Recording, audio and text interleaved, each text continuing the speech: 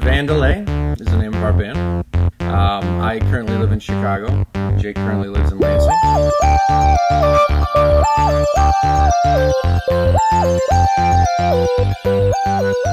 So we kind of have two homes. Very familiar around Chicago and the Chicago music scene, and as well as Lansing in the mid-Michigan area.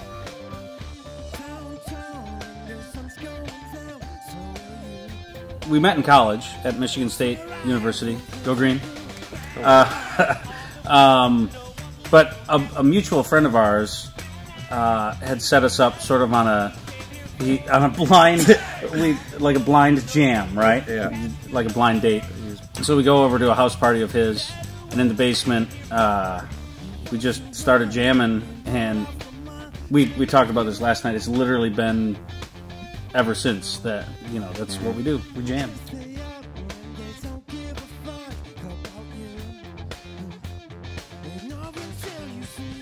We're big Seinfeld fans, and that's kind of a reoccurring George Costanza company, Vandalay Industries. In our previous band name, it was getting us, we were finding ourselves getting booked with certain genres because of the name of it. It was called Cadillac Casket. And so it was very metal. Very metal. Even though we weren't metal, right. It was metal. And so, that was definitely directed. Let's not make this, we kind of want to ease off the tension. Let's make it a little more fun. And even though we're serious musicians, we wanted a band name that was fun. And when we thought of Vandalay, click.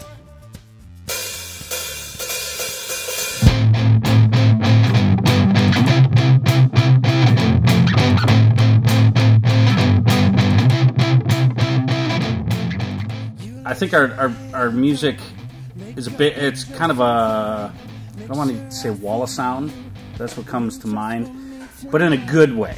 It's powerful, it's melody driven, it's groovy, it's rock, there's rock elements to it, and it has an electronic component because we're a duo. We have a lot of electronics involved with our sound as well. Keyboards, synth bass, things like that. Right. And what's cool about it is that, we do all of those instruments, right? It's us doing those instruments with the, obviously the foundation and rock, but then with the extra element of, adding that kind of electronic sound, where Jake does the keyboards and the drums and sings, and I do the guitar and bass and sing, and for us to be able to do that, keeping it fresh, keeping it, building on top of the rock foundation and making it more modern. It's pretty, people get a kick out of it live. We take into consideration our production value as well. Like we map our own lights to sync with everything that we play on stage. We just work really hard.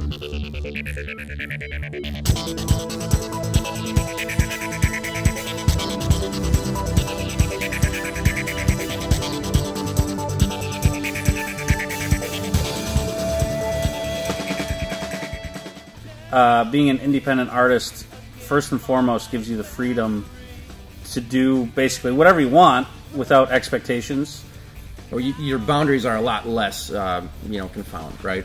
However, you do want to push yourself into getting into, not going crazy out of those boundaries, right? You still want to maintain some sort of, what's the word, familiarity with your audience, right? You want them to be able to find your music accessible, dance to it a little bit, sing along to it. Also, the pride that you get after you pack a house, and you promoted it for 2-3 months, and you pack the house, and you get all kinds of good, attaboys afterwards, and that was great, and then, you get that next step, and maybe you meet somebody, or maybe bigger offer. You get the doors continue to open, and every time you have one of those little bits of success, right, it's just very meaningful for us, and is that inspiration to keep moving on, and it's just fun knowing that everything to this point that we've accomplished has been because of what we have done.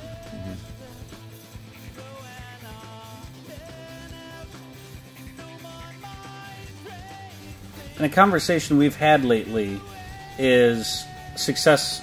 The look of success continues to change, because back in college, when you'd play to 15 people at the local bar down the street, that was a success. It's like, hey, we got 15 people here. Yeah. And then you keep working on your craft, and you keep working on writing, and I would say even our latest record is a huge success because of how far we've come songwriting.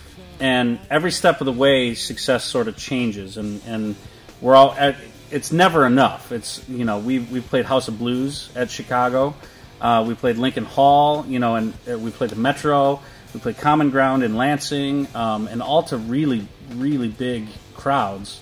And it's like, all right, what's next? Like, let's start regionally touring and hopefully start getting that many people out. So, yeah, success is constantly changing. Yeah.